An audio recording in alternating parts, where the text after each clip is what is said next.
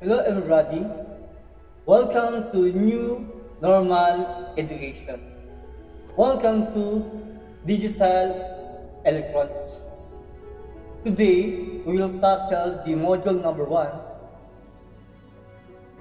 It is called the number system. This module was designed and written with you in mind. So it is here to help you to develop knowledge, skills, and attitudes in the performance of the digital electronics. The scope of this module permits it to be used in many different learning situations. The language uses recognizes the diverse vocabulary level of students. The lessons are arranged to follow the standard sequence of the course. The module is composed of one lesson, which is all about the number system. So after going through this module, you are expected to 1. To understand what digital electronics is. Number 2, recognize different number systems and their uses. Number 3, convert each number system and compare BCD code and binary. Revolution is the mainstay of mankind's survival. Not violent revolution, but a progressive change in our way of life. Historical background. Transportation revolution. So in the early 1900s, one could travel cross-country only by rail at the convenience of the railroad. Still more fantastic has been the transportation brought about by the airplane. The first powered flight by the Wright brothers in 1902. Even the sky is the limit. We now travel outside the Earth's atmosphere. Next revolution is called the energy revolution. In 1900, census showed that the largest percentage of power for industrial use was furnished by the steam engines. Today, we have already an electricity has almost completely taken over by means of generator and the power transformer. The next revolution is called the intellectual revolution. Last but not the least is the growing partnership between man and machine. The concept of applying intelligent machine. It is called the evolutions of electronic techniques. One of the intelligent machines built was the abacus. Second is the appearance of Blaise Pascal's desk calculator in 1642. Pascal device could add and subtract. In early 1800s, Charles Babbage envisioned a mechanical device that incorporated many principles of the modern digital computer. In 1940, a computer using relays was devised and pulse techniques developed for radar were incorporated into applied mathematics. Introduction to digital electronics. This additional way of categorizing the world of electronics is to divide it into the main branches of application, an analog and digital. So along with these categories are the subdivisions of different technologies associated with them, such as analog, audio, communications, digital computers, and so on.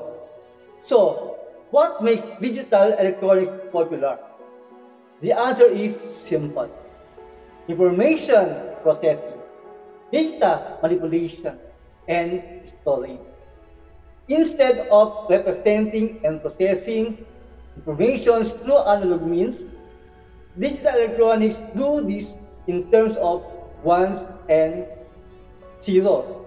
So some prefer to high or low, yes or no, true or false, on and off. Analog quantities are converted to digital format, processed and stored, and then converted back to analog form of the final output. So what is digit? Digit is a Latin word means fingers. The analog versus digital techniques. When you say an analog or linear device is basically a measuring instrument. The measured property can take on an infinite numbers of possible values. The major criterion for an analog device is the magnitude of an electrical output called the electrical signal. How large or how small is the signal? So it is called an analog. How about the digital?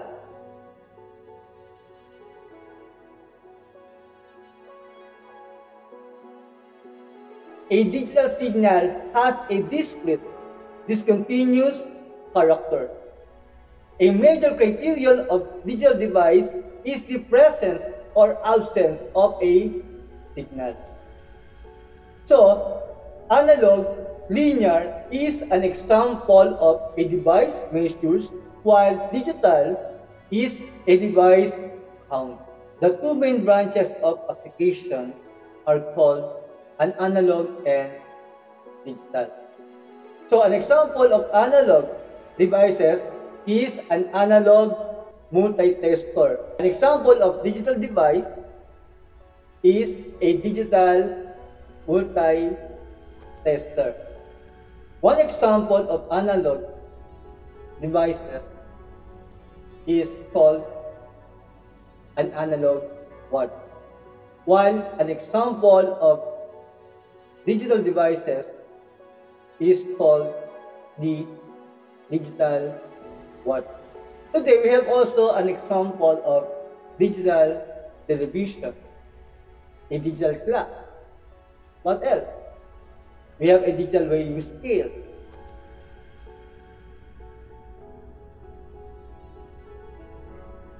Digital devices to measure the blood pressure.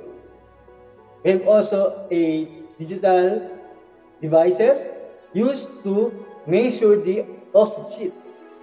So this is an example of different digital devices already in a market.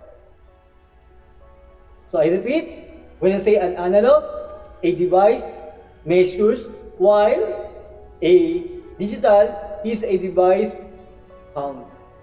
Now, let us proceed to our main topic of this module, the number system. So we have 4 number systems in digital electronics. We have the decimal number system, we have a binary number system, octal number system, and the hexadecimal number system. Decimal number system is system of positional notation in which the successive relate to the successive powers of the base 10.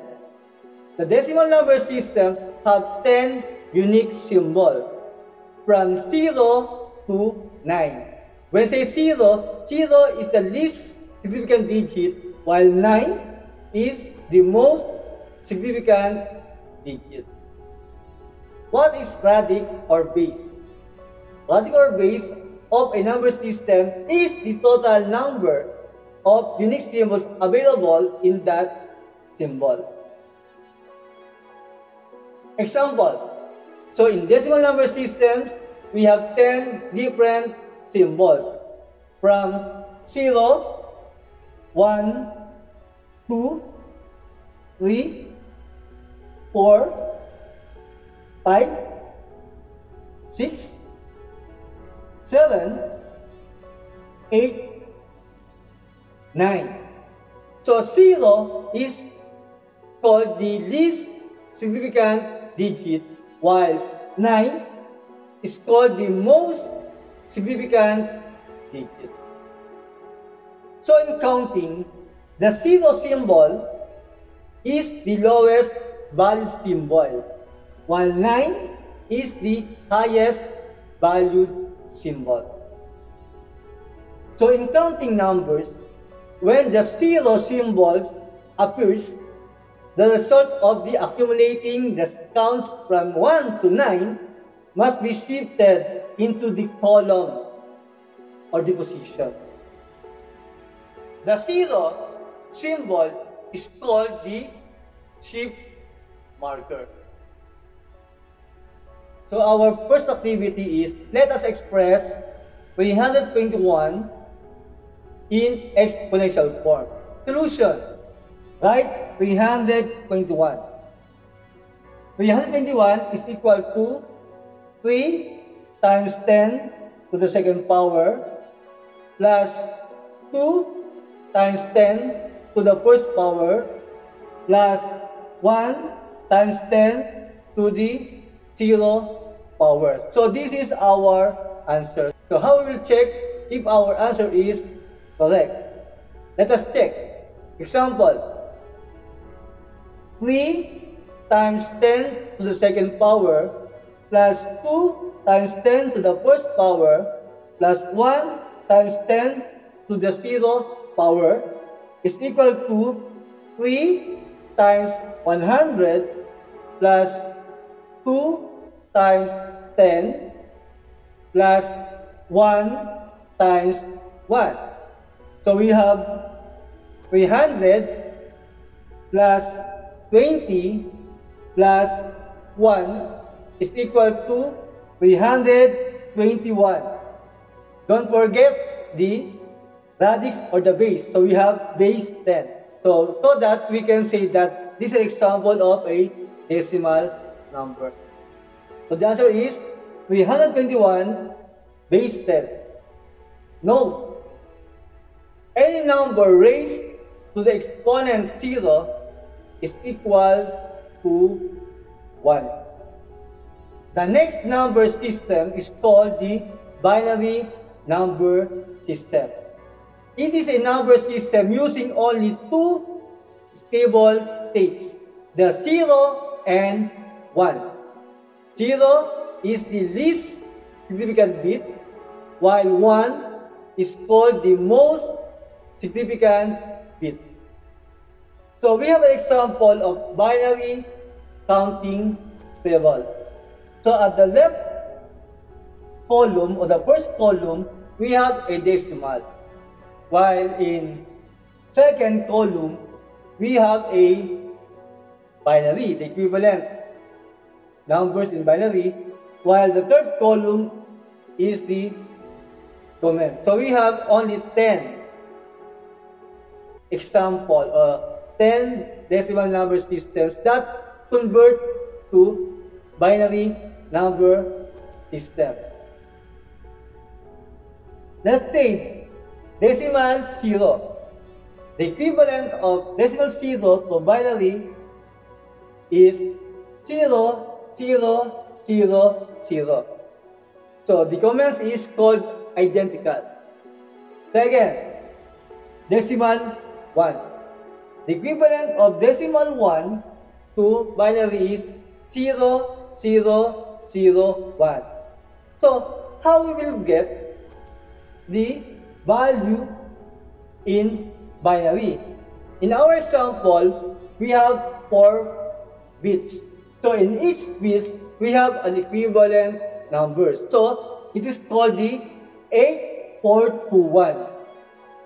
I repeat, 8421. In this part, the first digit is our least significant digit, while the last is our most significant digit. So we have 1, 2, 4, and 8. So how? Just only 8 plus 4 plus 12 plus 1, we have 15. So in our example, we have only 10 decimal numbers that we will convert into binary. Let us continue. Let's say, again, 0, 0, 0, 1. So the comments is identical. Now, decimal 2. What's the value or what is the equivalent of decimal 2 into binary? Using our table, our binary counting table. The equivalent is 0, 0, 1, and 0. What's the comment? Shift to the left. Shift to the left. Next, we have decimal 3.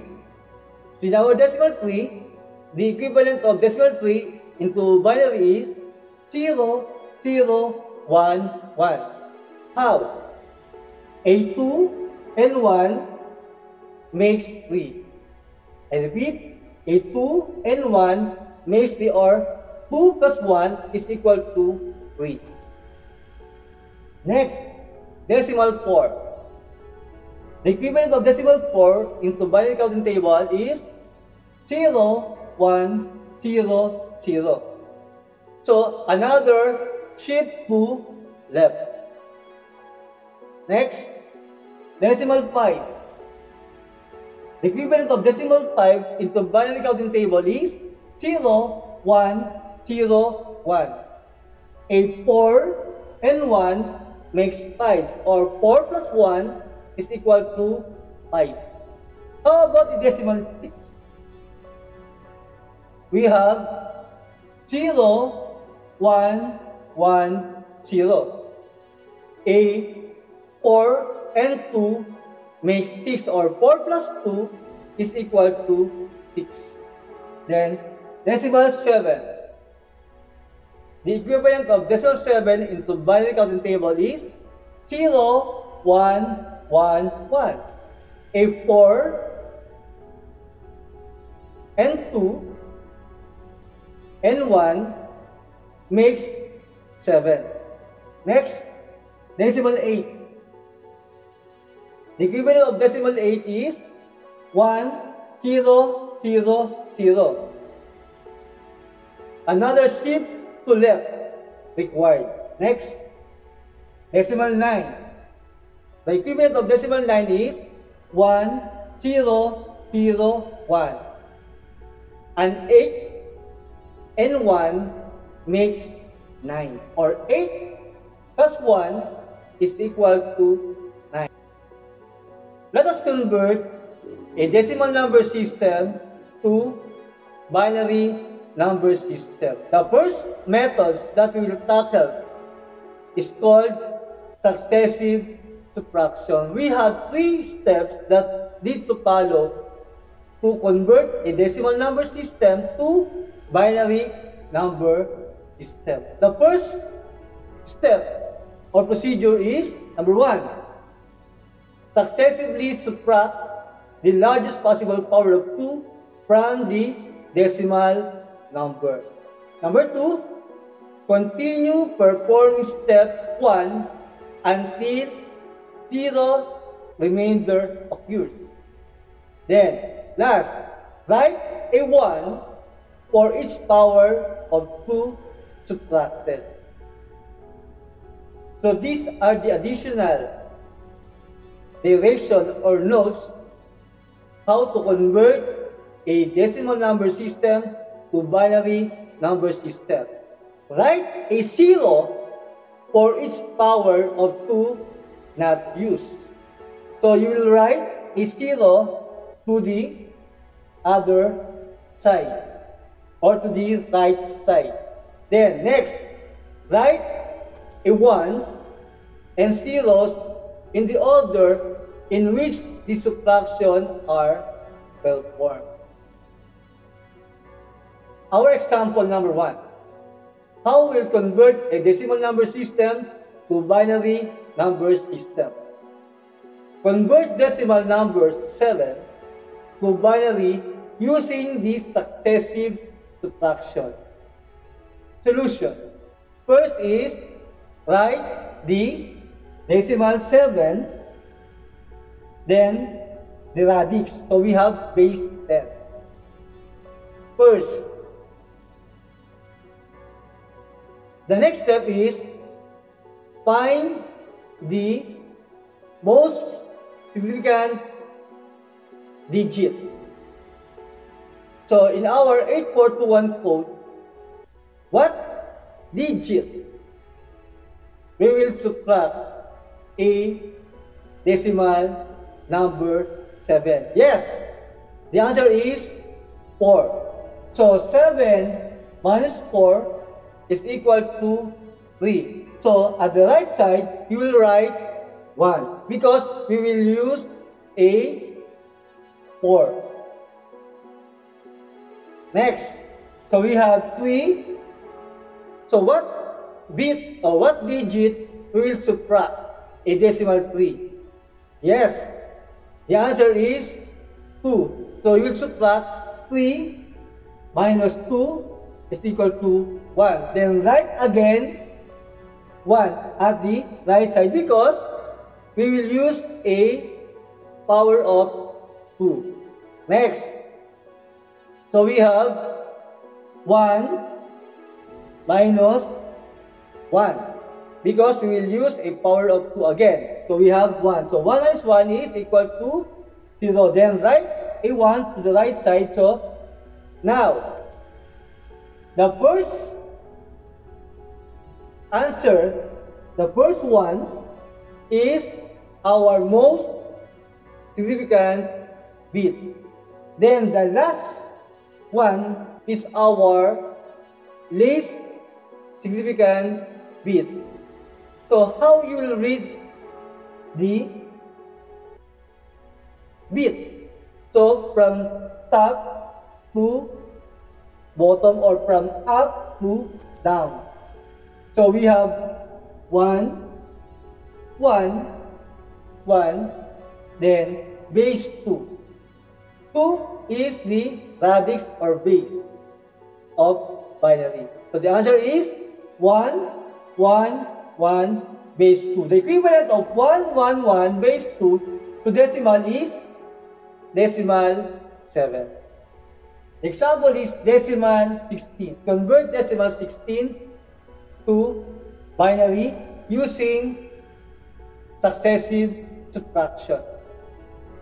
So, 16 minus 1. So, what is the power of 2 that we can subtract to 16? If your answer is 16, you are correct.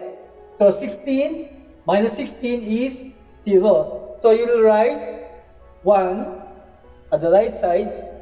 And the first one, or your first answer, is our most significant digit. Next, so 0 minus 8. Why 8? Because this is the power of 2. I repeat, this is an 8421 code. So we have 1, 2, 4, 8, 16, 32, and so forth. That's only double A numbers. The least significant digit is 1. You need to double it. So we have 2. Then you double the 2, it becomes 4. When you double 4, it becomes 8. When you double 8, it becomes 16. When you double 16, it becomes 32 and so forth. Okay, next.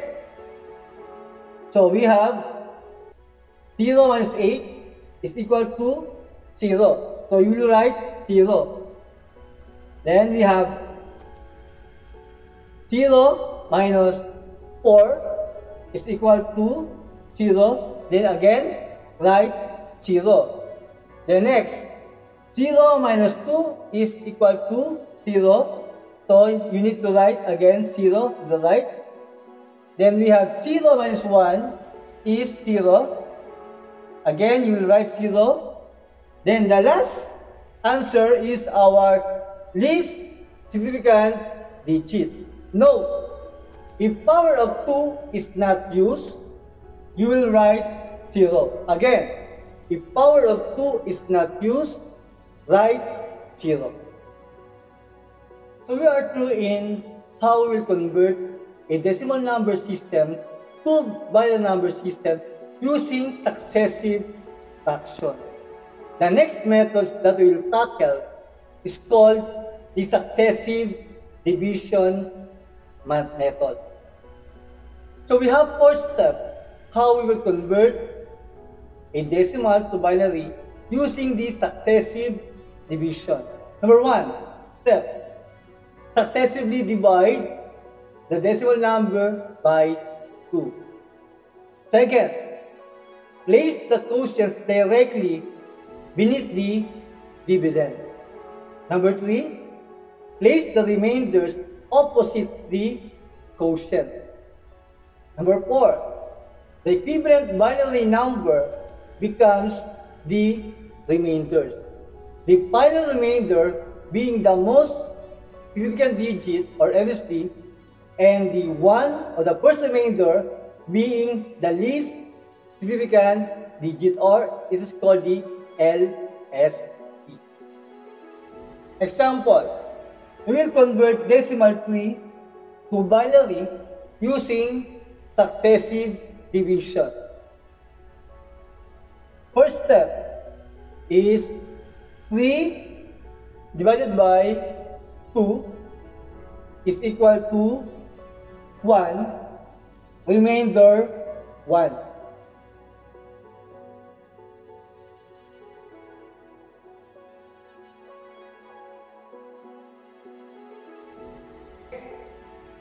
One divided by 2 is equal to 0, remainder 1.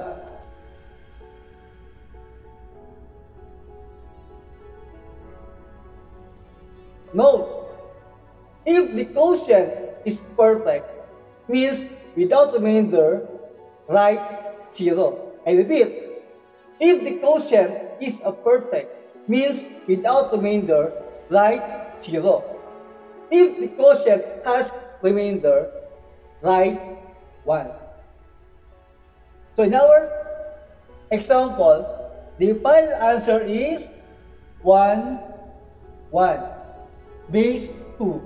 So 1, 1, base 2 is equivalent to decimal 3 in decimal number system. Convert decimal 14 to binary using successive division. So write 14 base 10 is equal to blank base 2. First step, 14 divided by 2 is equal to 7. So we have no remainder, so you will write 0. 7 divided by 2 is equal to 3, remainder 1. So we have remainder, so write 1. Next, 3 divided by 2 is equal to 1, remainder 1. So we have remainder, so write 1. Next, 1 divided by 2 is equal to 0, remainder 1. So we have remainder, so write 1. A 1 in any digit position indicates that the corresponding power of 2 is to be used. A 0 indicates that the power of 2 is not required or is not used. So our next example is, we will convert the vice versa from binary to decimal number system using exponential form. Example, our example is 1, 0, 1, base 2 is equal to blank, then base 10. So in our example, this one is our LSB, or the least significant bit, while this one is our most significant bit. So, solution is equal to, let's say, write 1 times 2 to the second power plus 0 times 2 to the first power plus 1 times 2 to the 0th power. Next is equal to 1 times 4 plus 0 times 2 plus 1 times 1. So we will multiply. So we have 1 times 4 is equal to 4 plus 0 times 2 is 0 plus 1 times 1 is equal to 1. Then we will add. Then is equal to 4 plus 0 plus 1 is equal to decimal 5 base 10. So the equivalent of 1 base 2 is decimal 5. Let us check. So 101. So we have 4, then 1. 4 and 1 makes 5. The next method to convert from binary to decimal number system using successive multiplication method, or it is called the double. So we have 5 steps in how we'll convert from binary to decimal using double. The first step is double the highest order binary digit. Number 2, add this double value to the next lower order binary digit and record the sum. Number 3, double the sum obtained.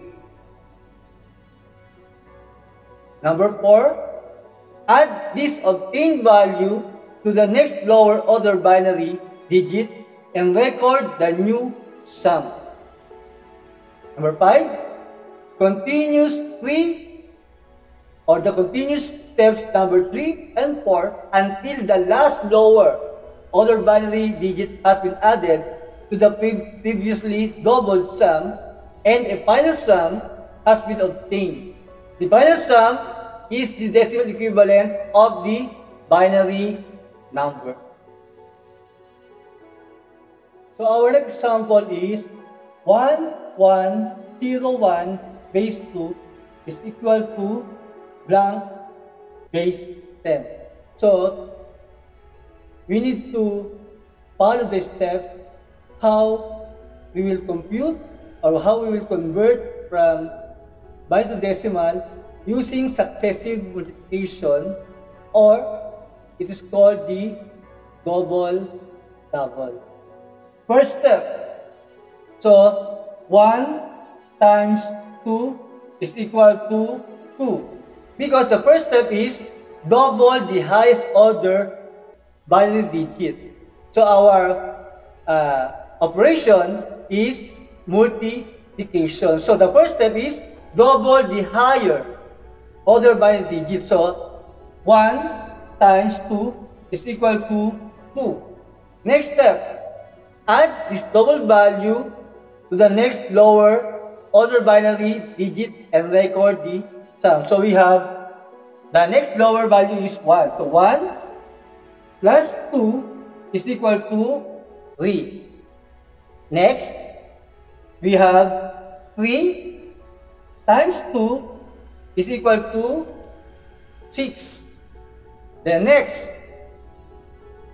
you will add the sum to the next lower value. Our next lower value is 0. So we will add 0 plus 6 is equal to 6. Then double the sum. So we have 6 times 2 is equal to 12. Then you will add 12 to the last digit or the last bit. So we have 1 plus 12 is equal to 13. So the answer is decimal 13. Let us check if our answer is correct. So we have 1101. So 8, 4, 1. 8 and 4 is equal to 12 plus 1 is 13.